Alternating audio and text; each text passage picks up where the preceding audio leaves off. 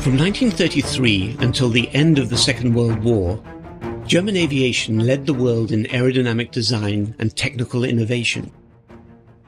Long before the outbreak of hostilities, German industry produced an armada of technically superior warplanes. When war broke out, the Luftwaffe quickly overwhelmed some of Europe's most vaunted air forces. Classic designs like the Bf-109 fighter and Ju-88 proved to be superior fighting machines, while others like the Blohm Voss BV-141 became one of aviation's true oddities.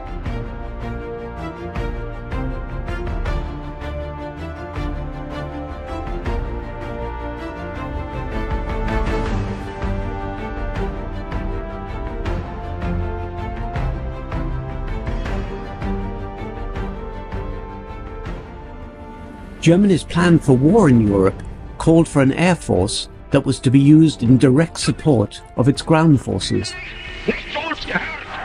The Luftwaffe's task was to sweep the skies clear of enemy fighters, then destroy enemy troops and installations.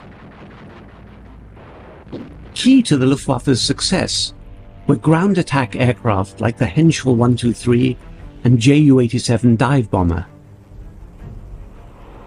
Ordered in 1934, the Henschel 123 proved to be a rugged and reliable aircraft. It would see service well into 1944. Ground attack was only effective when good battlefield observation and reconnaissance could locate enemy targets. That job was given to the Henschel 126. With its excellent low-speed, short-field characteristics, an outstanding all-round view, the HS-126 proved a great success in the early campaigns of 1939 and 1940. The HS-126 would see action on every front, but by 1941 its limited performance was beginning to show, and a new battlefield reconnaissance aircraft was needed. This led to some of the war's most unusual designs. The Blohm Voss company was one of the first to respond with their BV-141. Designed around the concept of maximum all-round view, the BV-141 was in many ways a problem looking for a solution. The unorthodox design featured an asymmetric layout with the radial engine installed at the front end of a port-side tail boom and an extensively glazed crew nacelle mounted to starboard.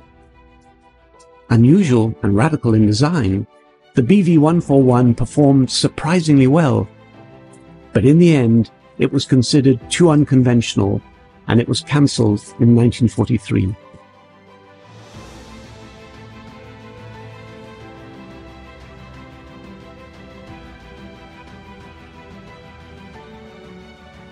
Yes, in my meandering throughout Germany, just after the capitulation, I was looking for unusual or advanced technology aircraft. And the 141 intrigued me a little, but I had heard that they were at an airfield called Grossenhain, which was quite near Meissen. There was a big reconnaissance unit which had many reconnaissance types of aircraft, and I thought maybe the 141 will appear there. So I flew there, and there was no sign of one, but I asked if I could speak to some of the POWs who were in the cage there, and one of the chaps told me that a 141 had indeed been there, but the last he remembered of it was not too long ago. It had had an engine problem while flying nearby and had landed on an emergency strip east of Grossenhain. So I flew over in that direction looking for this strip. But it wasn't really a strip I found, it was a small airfield. And it was, by this time I'd moved into the Russian occupation zone. And I decided to land there because I had already found that at that stage after the war, the Russians were still very amenable to the Brits. because we had come in at the early stages of the war to help them. Anyway, when I landed, there wasn't a lot of aircraft there, and there was a Russian commissar and with an interpreter, and I asked if there was a 141 there. He didn't really know things like the aircraft numbers, but he said there were 1 or 2 aircraft left, but his people had examined the airfield, taken away what they wanted, and the rest was left for destruction. So I said, could I have a look around, see what there was? He said, well, yes, why not? Because it's all going to be destroyed anyway. And in one hangar, there was indeed a 141. It had regularly had its engines run up by Focke-Wulf, who was available. And I said to him, was the aircraft flyable? And he declared, oh, yes, it was. I rather suspected his motive, so I wasn't too sure of what he was saying or believing what he was saying, because I think he had hoped I would fly him out of there and out of the Russian zone. But the Russians were obviously not going to play with that. Anyway, I thought I'll take his word for it and have a go at this. And the commissar didn't object. He said, as long as I stayed within sight of the airfield, and I'd only have enough fuel to do that, he didn't mind, because it was due for destruction anyway. And so he let me fly that, and I had about 30 to 40 minutes in it to try out this theory that it flew very nicely in a straight line when on an angular bank of 90 degrees. And after about 2 or 3 goes at this at various speeds and heights, I had trouble with the engine, so I had to return to base. And so I formed an impression that it probably did what it said it could do, but its real reason for failing, in my opinion, was it certainly wasn't an aircraft in the same category of handling as the Focke-Wulf 189, which I had already flown and was its competitor. Another odd-looking aircraft was the Focke-Wulf 189. The completely glazed central nacelle, twin engines and tail booms were considered too radical for conservative Luftwaffe officials. Performance, however, won the day. Known as the Flying Eye, the FW-189 proved supremely versatile, universally popular, and one of the most reliable aircraft ever to see Luftwaffe service. During combat operations, the FW-189 surpassed all expectations.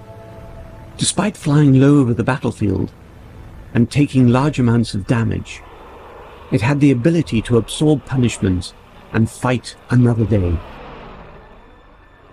So I think that killed it more than the theory that it gave the gunner a wonderful field of fire by having no starboard half of the tailplane and being asymmetrically offset to give a clear field of fire to the gunner. So that was my experience of it. Not very impressive, but interesting.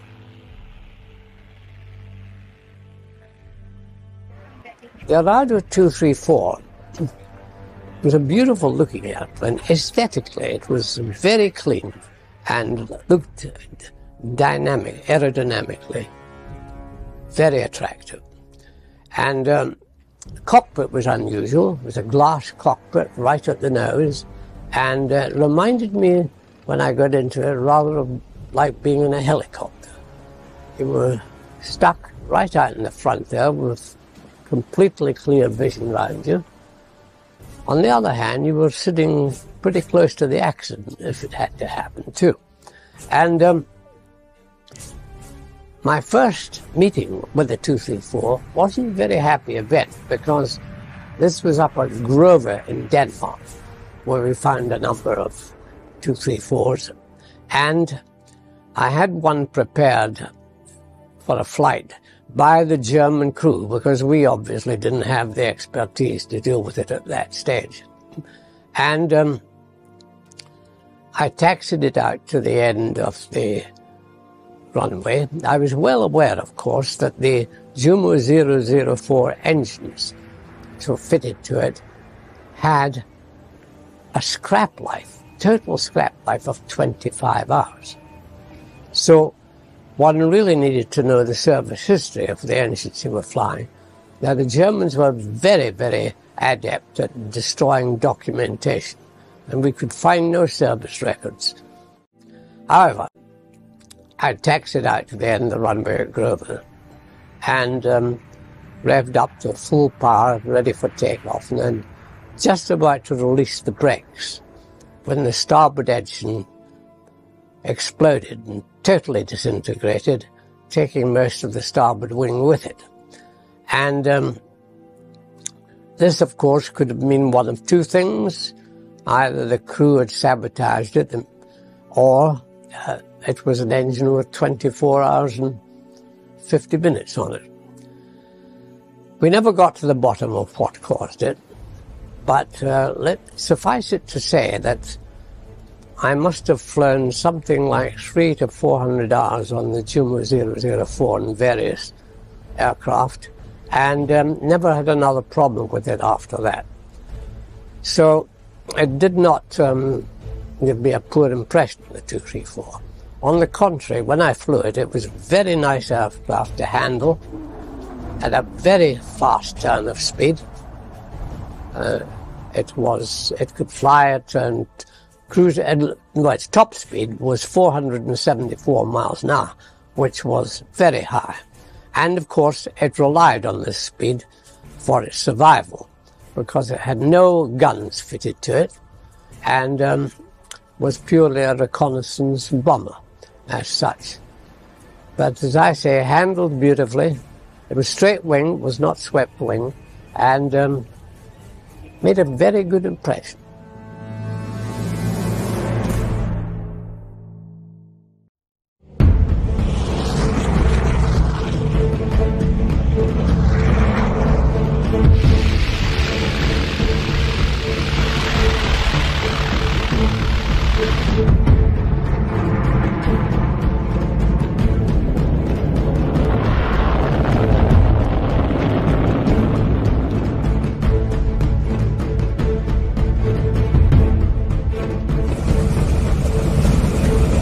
Junkers Ju-52, affectionately known by those who flew her as Iron Annie, or Auntie U, or simply Auntie.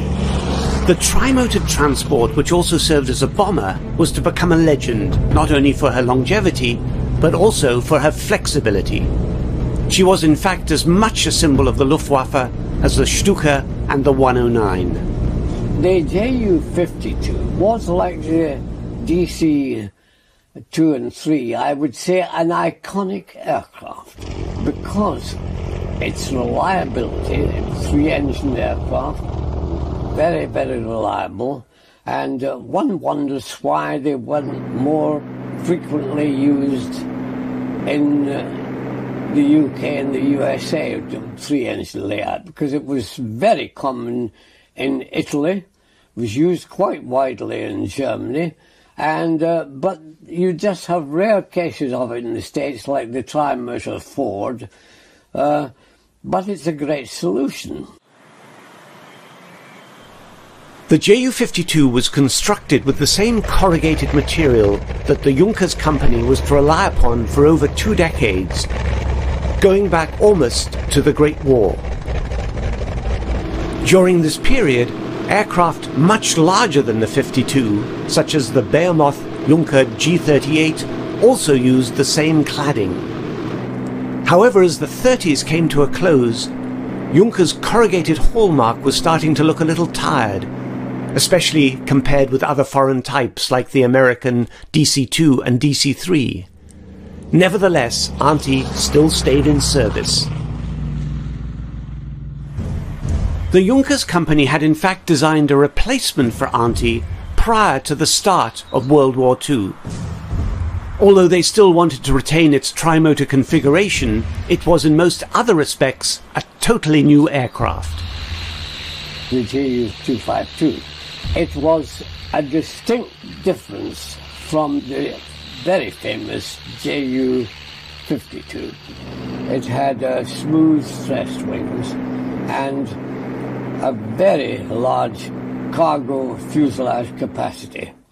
One of the main features about it was it had a wonderful loading ramp, which was operated hydraulically at the back end of the aeroplane. Now, this was a tail-wheel aeroplane, but after landing, the ramp could be operated and would come down and raise the aircraft's tail. And it was absolutely top-notch. And the incredible thing about it was we actually did experiments to see how this thing would react on the airplane in flight. And at the large enemy aircraft exhibition in October of 1945, we flew this aircraft with the ramp fully open, and as a gimmick, we had a chap sitting on one of the lower steps on the ramp, obviously with a harness attached, but he was sitting there pretending to smoke a cigarette. Well, it appealed very heavily to the crowds, and it was quite surprising that this aircraft had this tremendous range of central gravity and was very trimmable in that situation. The Ju-252 had a stablemate, the Ju-352, which was made largely of wood to reduce the use of aluminum. The Ju-352 proved less successful, although they were the first transport types to use a tailgate ramp that provided a flat surface for loading. Between the two models, only 65 examples were actually produced. When Germany was attacked on two fronts in 1944, they went out of production, as the priority was more fighters to defend the fatherland. Another military transport which used a rear ramp also came from the drafting boards of Junkers. The Ju-290 evolved from the four-engine Junkers 90 airliner, which showed great promise as an advanced design just before the war. The Ju-90 airliner, like most other aircraft of the time, was a tail dragger. So when Junkers created a transport version, they employed the same lifting tailgate developed for the earlier 252. For the time, the Ju-290 transport was a large aircraft when it first came into service in August of 1942. When I flew the Ju-290, I was very impressed with it in the sense that it had a lovely cockpit layout, a very comfortable layout. It was obviously a civil aircraft adapted to a military role, rather like the Focke-Wulf 200. It was almost similarly armed, not quite so heavily armed as the Focke-Wulf 200, but flew very nicely. And I think it would have made a comfortable, with a little adaptation, a comfortable transatlantic piston engine aircraft in the early days. In fact, after the war, of course, the Americans, they had a group, like I had, retrieving aircraft, German aircraft after the war. They were called Watson's Whizzers. And Colonel Watson actually flew the Ju-290 back to America via Bermuda. And he was very impressed with it, as indeed I was too. It was certainly the largest land-based powered aircraft in the Luftwaffe inventory. The type was 8 foot longer than the airliner version, had more powerful engines, and a very considerable range. It had been claimed, although never proven, that it made direct flights between Germany and Japan. There was also a need for smaller transports, even smaller than anti-U. This need was filled by the conversion of a medium-sized glider into a powered aircraft. The Gotha 244 became available in 1943, created by the simple addition of 2 small radial engines to a standard production glider. The radials were actually made in occupied France and as such had little impact on German war production. About 130 of the type were made and proved useful in moving small numbers of troops or light vehicles over short distances.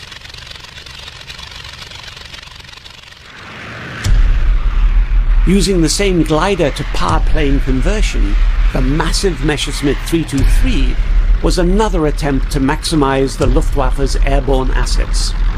The Gigant, I saw the 4-engine version and the 6-engine version of the Gigant. In fact, I taxied the 6-engine version. It wasn't airworthy, but I taxied it just as a matter of interest.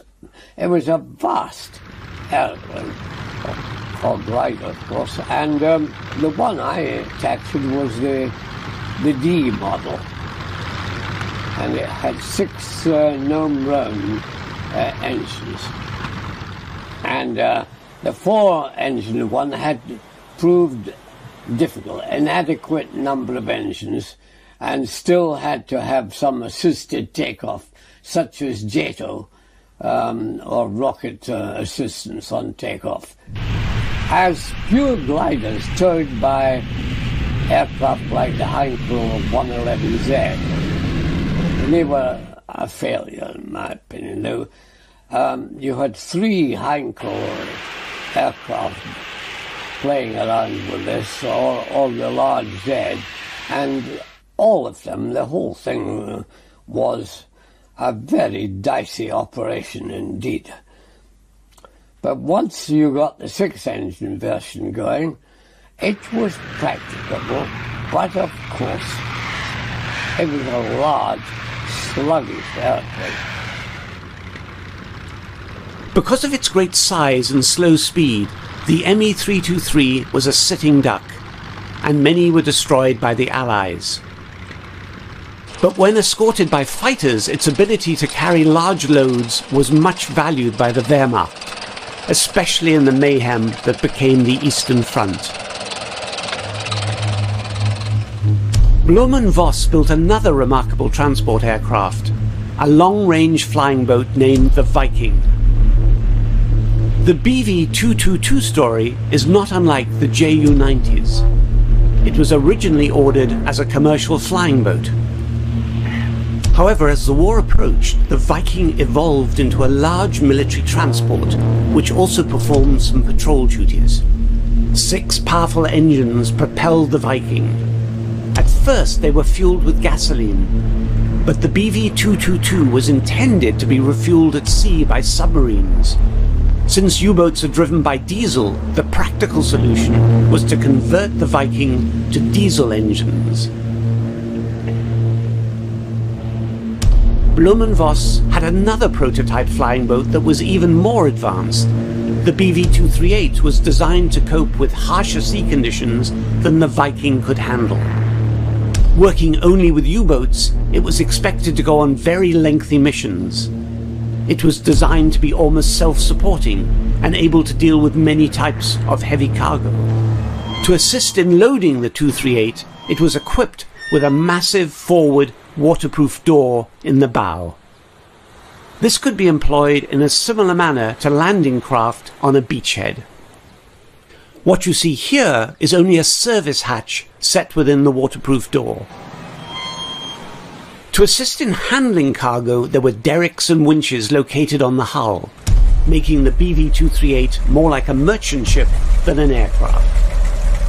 There was also a tunnel which ran the length of both wings, providing internal access to the 6 engines, even when the flying boat was in the air. Only one BV-238 was completed. It was destroyed by Allied fighters just before the end of the war.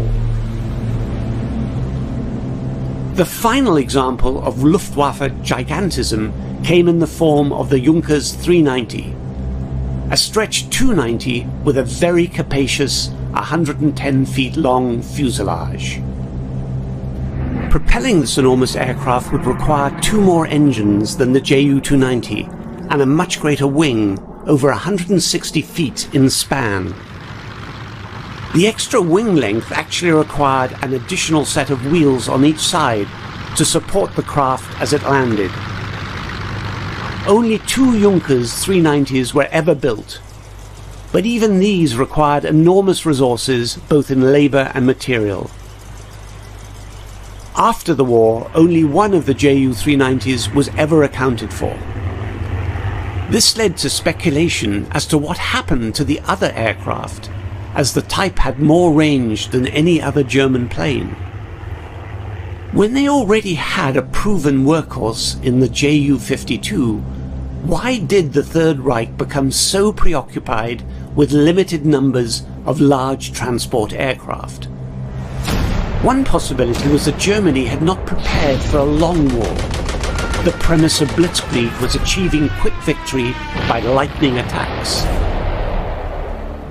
The English Channel stymied Blitzkrieg against Britain. With the rapid fall of France, crossing the Channel became the Wehrmacht's primary objective. This could partially be achieved by gliders, which led to large transport planes like the Gigant. Often overlooked, there was one other design that evolved in the fatherland during those turbulent years: the Arado 232, sometimes called the Millipede. Just after Germany invaded Poland, the Air Ministry issued a request for a replacement for the Ju-52. It must be equipped with a rear entry ramp and would employ 2 of the recently developed BMW 801 radial engines. Arado designers quickly came up with a brilliant design that embraced all the latest thinking in transport aircraft.